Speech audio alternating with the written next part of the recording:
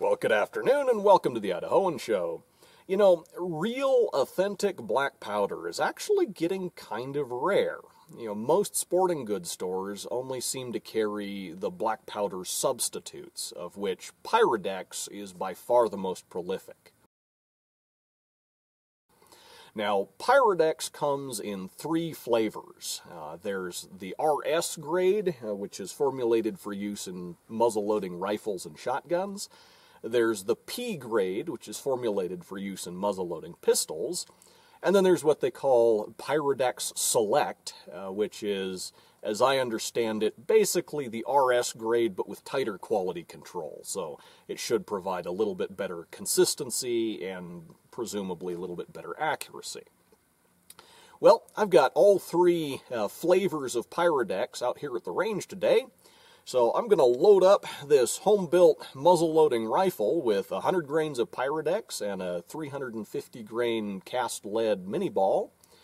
And we're going to try shooting the rounds over a chronograph to measure the velocity and shooting some targets to check the accuracy.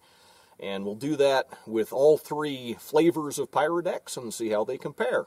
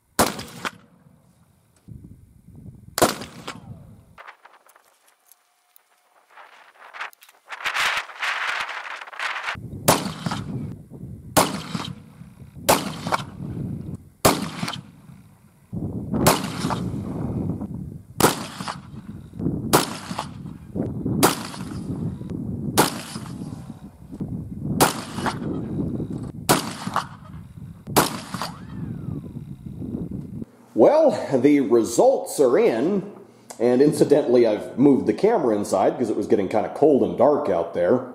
But I fired 10 shots over the chronograph and into a target that was set up at 25 yards with each of the three different flavors of Pyrodex.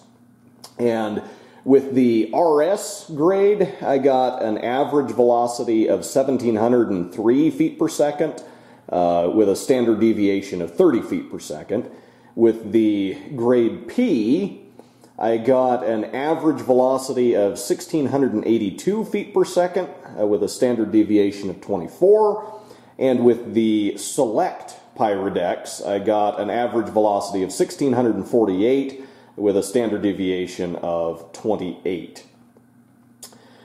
So the RS appears to be the hottest. It gave me the highest measured velocity.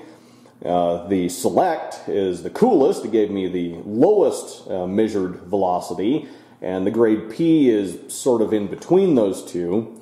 Somewhat surprisingly, the grade P actually gave me the most consistent results. It had the lowest standard deviation. Which, again, is somewhat surprising because the grade P is really formulated for use in pistols, and here I'm using it in a long-barreled rifle. Nevertheless, the results are really pretty comparable for all three. The standard deviation is of about the same magnitude for all three groups, and I'd probably have to fire more than 10 shots to really determine if those standard deviation values are significantly different for any of these three.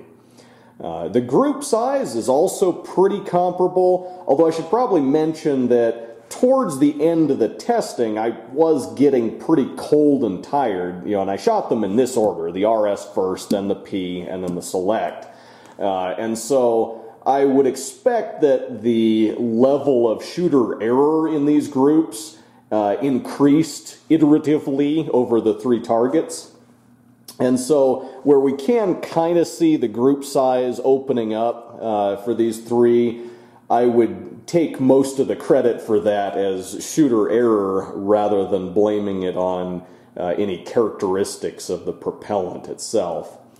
So I think mostly what we learned from this experiment is that, at least in this particular rifle, it doesn't really matter what grade of Pyrodex I use, because they all give pretty comparable results. Anyway, until next time, thank you for watching the Idahoan Show.